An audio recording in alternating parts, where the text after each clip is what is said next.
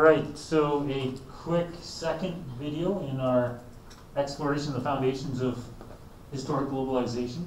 So when we're trying to establish what is the foundation of historic globalization, many people really focus on the 3 G's: gold, God, and glory.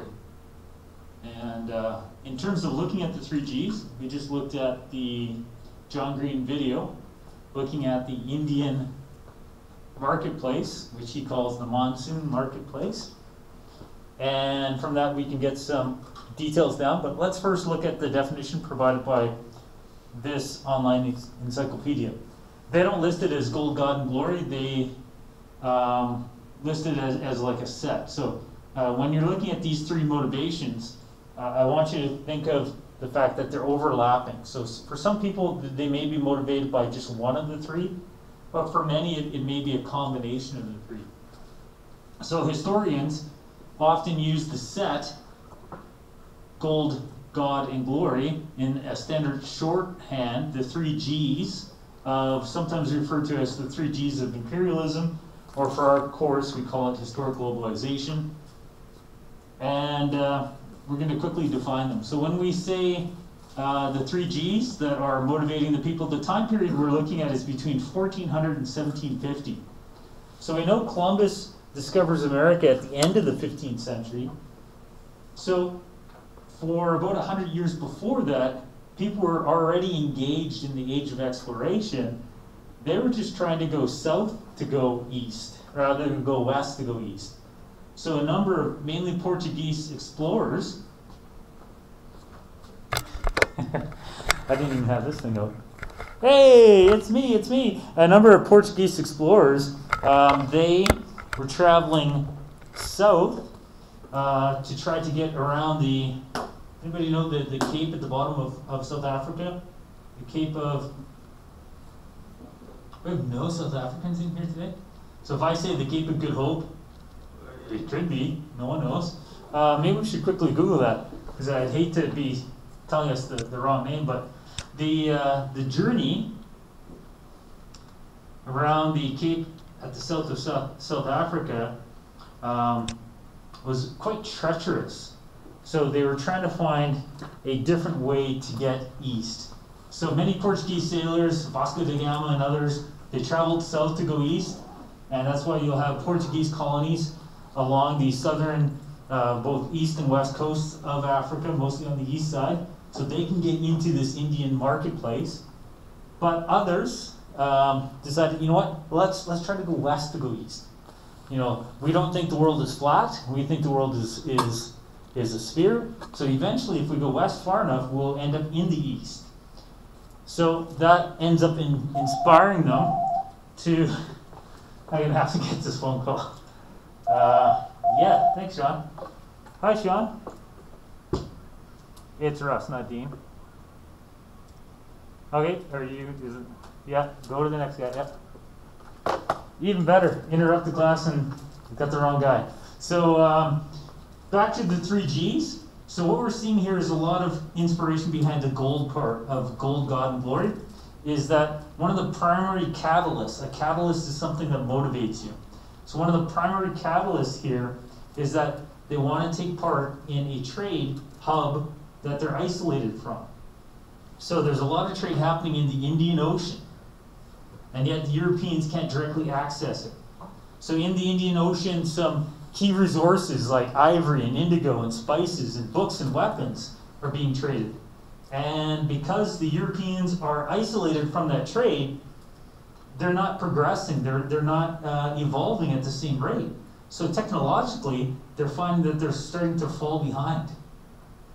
So Europe's not the center of the world in the 13th and 14th and 15th centuries. Center of the world is in the Middle East. Center of the world is around the Indian Ocean, not around the Mediterranean Sea, not around the Pacific or the Atlantic. So the Europeans, they wanted to get into that because that's where the power was. The Europeans were marginalized, and they understood that they had to get there directly. For too long, they'd been trading with the East through the Silk Road, and when the East and West trade through the Silk Road, others, the middlemen, were profiting. And when you allow the others, the middlemen, to profit, then in a zero-sum theory, That's unacceptable to Europeans. Someone else is benefiting from your trade. So they want to be able to trade directly with the Indians, trade directly with the Chinese. So they need to find their way to India and to China.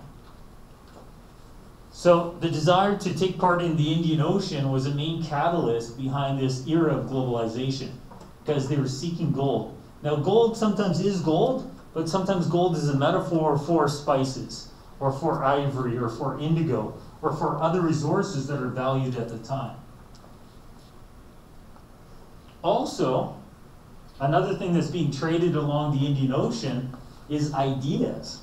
And one of the main ideas being spread in the 13th, 14th, 15th centuries is Islam. And just like the idea that middlemen were profiting and the Europeans were not, the spread of Islam, and not the spread of Christianity, was unacceptable to Christian Europe. So to Christian Europe, seeing this area of the world, this pocket of the world that's very powerful, not being introduced to Christ was unacceptable. So they had a service to God to get there so that they could evangelize in His name. So the spread of Islam, if you look at the spread of Islam on a map, it following the 7th century times of Muhammad, the spread of Islam is quite remarkable in North Africa. But now it's spreading into Asia. Now it's spreading into what becomes Indonesia. It's spreading into India and Pakistan and the Middle East. And this is unacceptable to Europeans because they're losing that battle, right? Another reason to try to jump into this globalizing contest is for glory. So for some individual men, mostly men, some women, but mostly men, the reason why they, at a micro level, took part is because they wanted to be the first. So earlier today we talked about Christopher Columbus. And even today he's still glorified. You know, there's statues, there's squares, there's parks, there's holidays, because he was the first to accomplish something. Well, many understood that they wanted to be that first. They wanted to be the first Portuguese sailor to make their way around the Cape of Good Hope. They wanted to be the first European to travel like Marco Polo to China. They wanted that glory to be eternal. And in order to achieve that glory, they had to take part in this globalization game, if you will. So there are 3 G's happening here: gold, God, and glory. And gold is probably the most obvious, easiest to measure. Why are you doing this? Because we want to get rich. Because India has spices. Because China has resources that China has had a monopoly on for thousands of years, like silk. And if we can get those resources directly and bring them back to Europe, we will become rich. So gold is the most obvious to define. God's another one in the sense that there is a world contest of the not only the hearts and minds, but for the souls of mankind. You know, can we spread the light of Christianity? Can we evangelize? As there are places in the darkness of the world that have not known Scripture, or they're being introduced to religions that we are in competition with. So in a zero-sum theory, or even in just a religious mission, we need to go. We need to go spread the word. And then finally, there's the glory one. We want that passage to be named after us. We want that to be the Straits of Magellan. We want to be the first person who gets around the world, to circumnavigate the globe. You know, you are living at the age of it, or at the beginning of a new age of exploration for mankind. We're already talking about, you know, who will be the first people on Mars.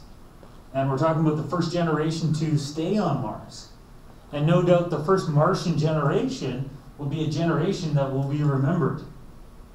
That's one way to get schools named after you. You know, you could have the Will Cross Elementary School on Martian Base 1. Because, you know, maybe Mr. Cross back there goes to Mars. Maybe that's his desire. So just as some of you might be looking at the heavens and saying, I'd like to go to Venus, I'd like to go to Mars, I'd like to go explore the asteroid belt, I'd like to have something named after me, I'd like to to mine the gold and the copper and all those minerals off of those asteroids. There's wealth, there's glory, or maybe there's some other cause, some religious significance. This is what's motivating globalization in 1492 when Columbus goes. Gold, God, and glory. So in this unit, I want you to look for gold, God, and glory. We'll have some sources that we interpret, and we'll have to look at it and say, okay, what's being shown here? Is it gold, is it God, or is it glory? Why are they globalizing? So we know globalization's the interactedness, the interconnectedness of mankind, and now we're saying, we know what it is, but now we're saying, well, why are they doing it? And when we can explore why they do it, we can learn more about who we are. What motivates us. So today we looked at Columbus, and we learned that he's a divisive character. Another thing we need to look at before the end of class today is the concept of first contact.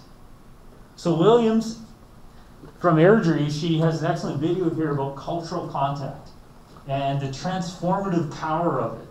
So we're going to watch a quick video. I'll pause this. We'll watch a quick video, and I want you to think of the transformative power of first contact. Transformative power. Transformative is something that changes everything, right?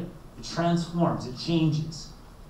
So, like today, if a big spaceship came to Earth and introduced themselves, and we had some kind of new Columbian exchange, maybe it's a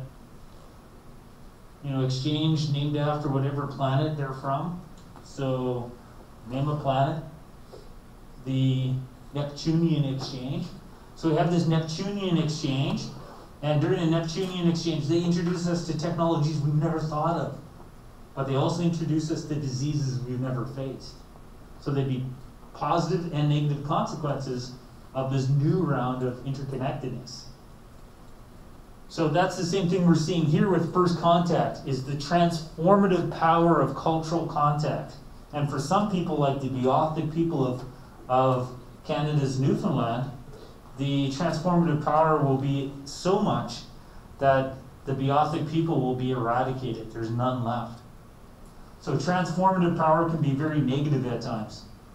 There's a Star Trek, the original series episode called The Apple, about the transformative power of first contact.